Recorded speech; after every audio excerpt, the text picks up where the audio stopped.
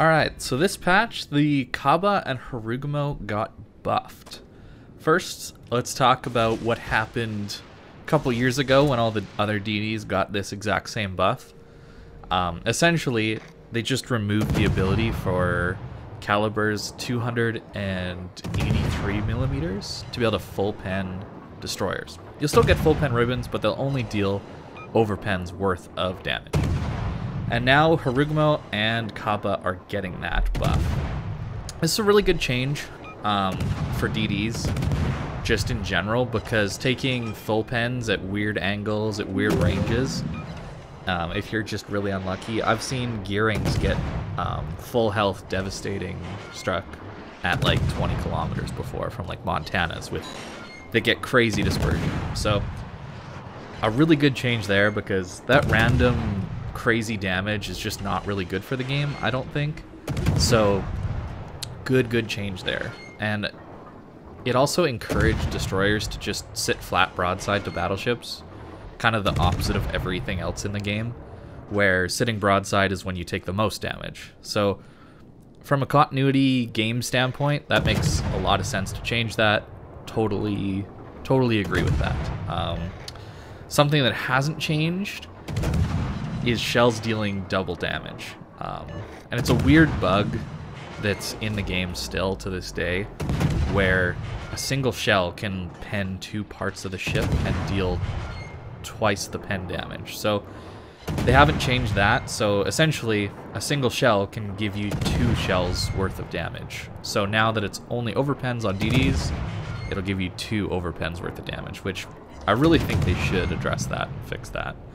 But that's still in the game. They're just addressing the full pen damage, and that's it. Changing it all to overpens. So this patch, to reiterate, Khabarovsk and Harugumo are like every other DD. Won't take full pens from battleships anymore. Totally gone. So the result of this, Harugumo and Khaba can play incredibly aggressively now. They don't have to worry about these big giant alpha strikes from battleships at all anymore.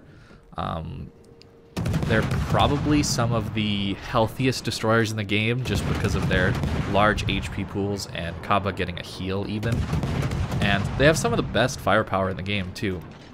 So throughout this video, just want you to really just take note of how aggressive I am in these 2 ships. And really, it's all about the freedom that you get now with these 2 ships to just play hyper aggressively, and you're not going to take that big one-time alpha strike damage.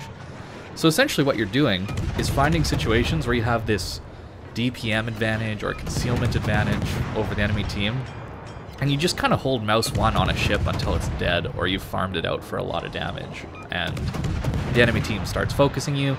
You just can go dark, leave it alone for a second, and then go back and just farm a ton of damage. These ships are incredibly strong. Incredibly strong now. So for ships facing these 2 DDs, you're going to have to be really careful, because they have crazy powerful guns, and now that they're not susceptible to that big one-time alpha strike hit, they're going to be a lot more aggressive and harder to kill. So it's likely that they're going to out-trade you if you're an enemy DD. And even some cruisers. You're going to see me take fights with like Des Moines and stuff here, and because it's a Harugumo that pens 30 millimeters of armor, I deal a lot of damage. So you're going to have to be really careful in a lot of different ships. Also, a side note, just because this mainly affects battleships, you're going to have to basically stay away from these ships if you're alone. And even if you have friends around you, it's still going to be difficult to deal a lot of damage to these ships due to their concealment and smoke, or to just the speed and difficulty of hitting like a Khaba, for example. I've had it where I can literally just sit in the open and shoot my guns at a battleship, and there's nothing he can do about it. Because I just move just a little bit forward or backwards, and I stay relatively angled, and because of battleship dispersion and long reload times, it's really easy to just dodge that one salvo every, 25 to, well, now 40 seconds.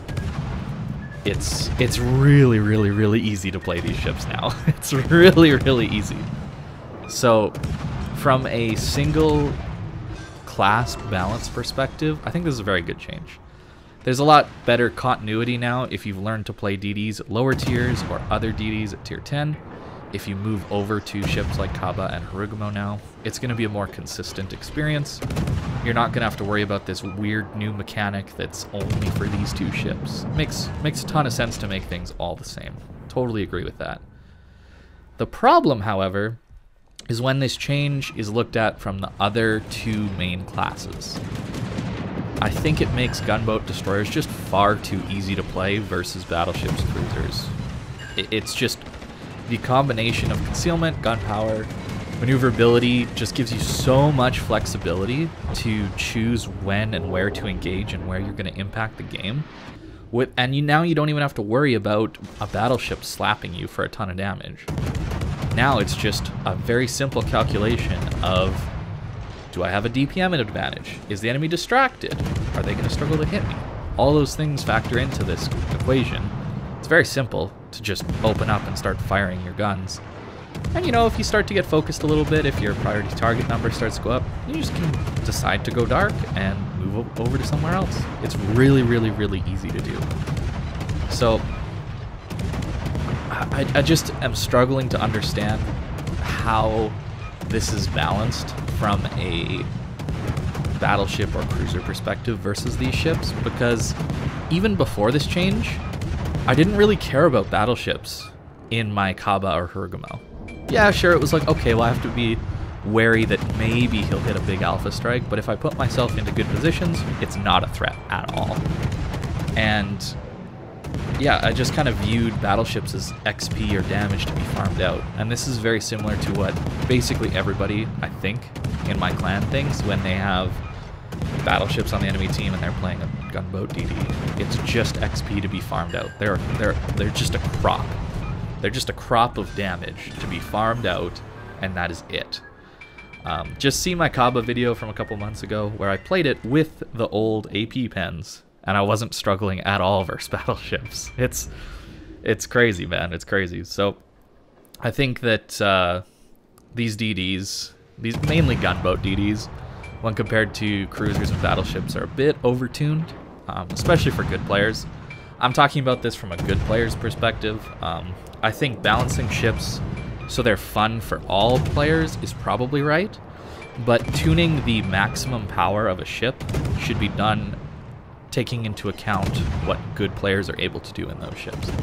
Because if you only look at like mid-tier players and bad players, suddenly there's going to be these weird outlier ships like gunboat DDs right now, where good players can just massively take advantage of them and just farm damage for free. So if you don't believe me on this, just go watch one of the 07 streamer guys. Like BFK and Maltese Knight play a lot of DDs and are very good in them. For the most part. BFK sometimes eats torps, which is hilarious. But they're really good. They're really, really good in their DDs. And you'll see them just control a game. Farming out damage where they need to, contesting caps where they need to. It's just really, really easy for them to have a massive battle impact and get tons of damage.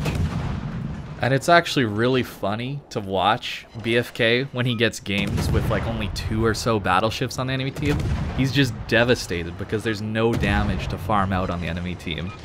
And as soon as there's like 5 to 7 battleships on the enemy team, he's like a little girl on Christmas Day or something like that, getting a pony. He's just almost jumping out of his seat, like squealing for joy because of all of the damage to be farmed out.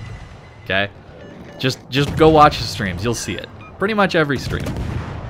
Battleships aren't scary, man. They're just crops. They're literally just crops at this point for DD and cruiser players.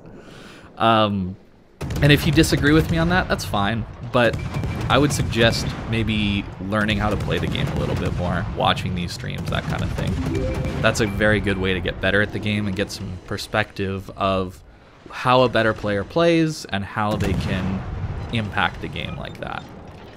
Now, there's been a lot of, I don't know about complaining, but talking about how insanely good gunboat DDs are here, so I think that there should be a solution offered a little bit, so I'm going to try and keep my solutions in mind considering the consistency of DD playstyle, because from a consistency of the game perspective, I totally agree with these changes.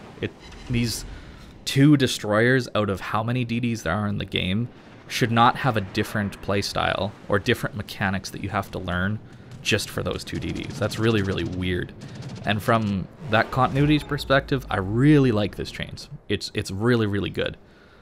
The problem is other ships now, I think, are at a way lower power level than some of these gunboat DDs.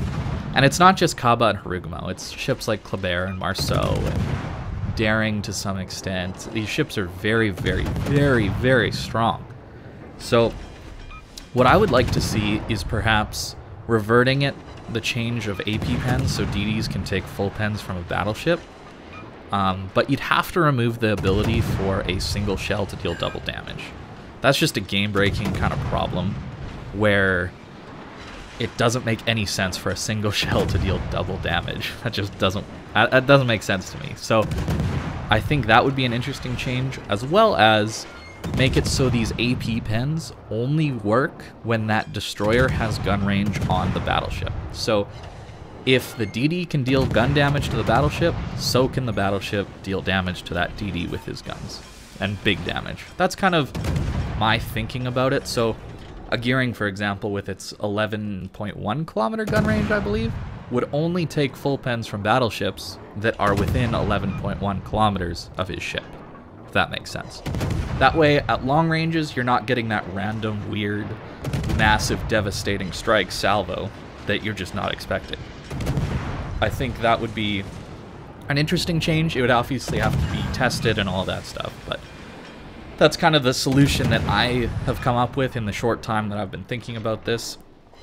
My goal with it is to make battleships and, you know, larger caliber cruisers like Siegfried, for example, a bigger threat at close range, but also eliminate those massive RNG hits at long range.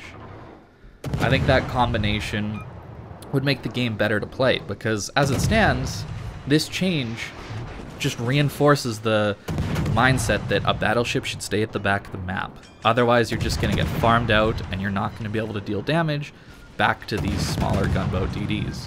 So you sit at the back, avoiding that damage, and you try and deal long-range damage to cruisers and battleships, and that's it.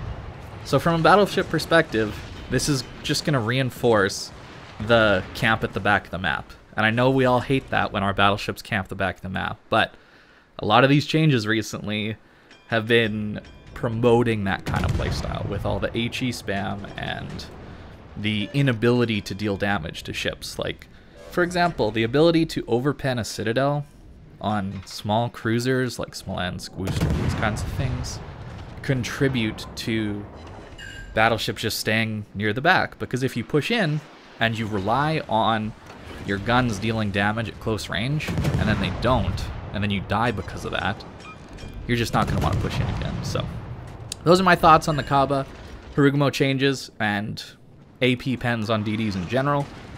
I hope it was informative and you learned something. I think it's a good change, again, from the continuity perspective. I just think that these ships are kind of a little overtuned and they could be toned back a little bit.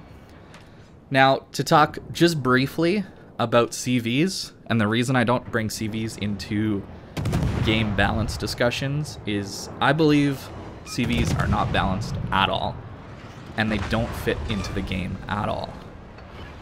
And I think every class struggles to an equal level, but in different ways against a CV. So to say one class is bad against CVs implies that other classes aren't bad against CVs. And that's clearly not the case, because all classes are forced to play different and forced to be less impactful on the game when there's a CV in the battle. So I think that's just kind of the main issue with CVs being in these conversations, that they're just so game-breakingly broken and don't belong in the game that it's hard to have a conversation about the balance of the other three classes with the CV in place. So yeah, thanks for watching, guys.